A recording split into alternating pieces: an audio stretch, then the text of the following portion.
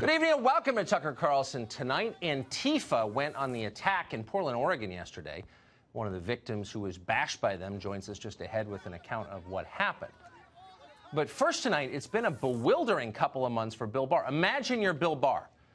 Barr first served as Attorney General in the George H.W. Bush administration. That was 1991. Alexandria Ocasio-Cortez had just turned 2 years old at the time. That's how long ago it was.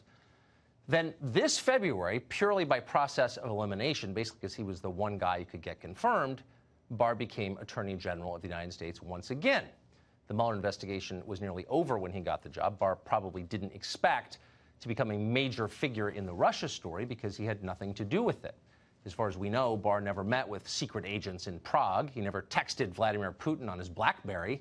He never managed a Macedonian content farm. If Barr betrayed this country for a sack of rubles or a case of vodka, nobody has ever proved it. But it doesn't matter. The Russia story cannot die. CNN, the Washington Post, the Democratic Party, many others have too much invested in that story. The fact it's been proven to be untrue is irrelevant to them. Bill Barr is a handy way to keep Russia in the news. Watch today's talking point in action. Somewhere in the basement of the Democratic National Committee, some messaging consultant has decided that credibility is the most effective line of attack. Watch.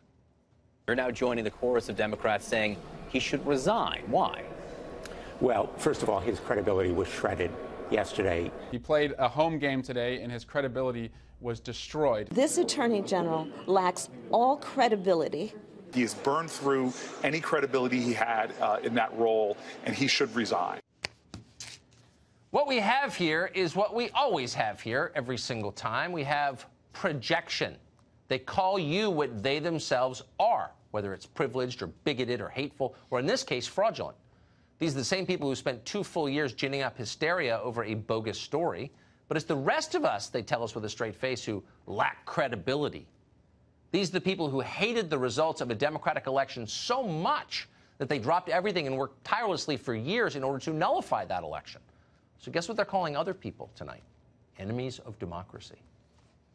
The Attorney General joined with his supervisor, the President of the United States, decided to show the American people that this is not a democracy. Stop this attack on our republic and save this nation, its democracy. Is simply another step in the administration's growing attack on American democracy.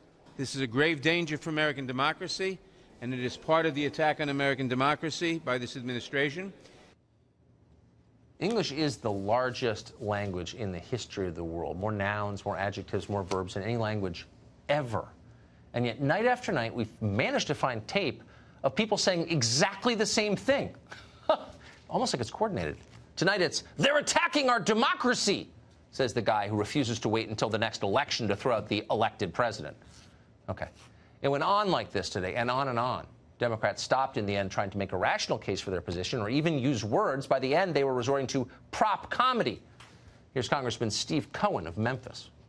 We are looking at images of you at that committee hearing today with what appears to be a bucket of fried chicken. And, oh, there it is. You brought props, I see, with you here. What is the message you're trying to send?